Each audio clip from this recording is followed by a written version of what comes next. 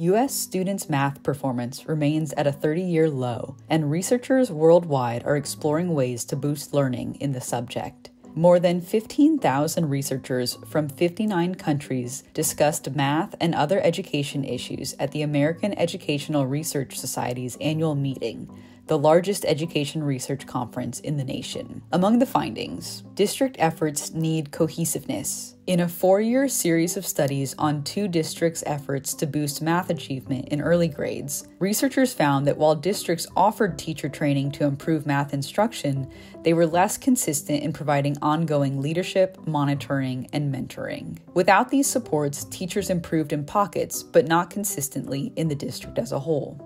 For example, Vanderbilt University researchers found that while some teachers gave students more opportunities to explain their math reasoning as a result of the push to improve math achievement, others became more didactic and focused more on reviewing low-level math concepts. In a separate, related study, researchers also found that young students made the greatest progress in math when they invented their own strategies to approach math problems and learned over time which ones were most effective.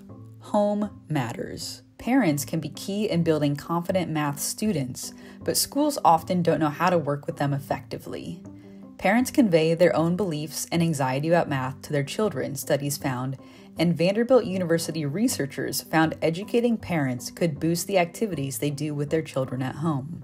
Math anxiety needs holistic interventions. Texas A&M researchers found math anxiety had less of a link to a student's fluency in math than to a visceral negative reaction to normal math tasks. Helping students reframe and reappraise their feelings about math can improve their learning, researchers found in a separate study.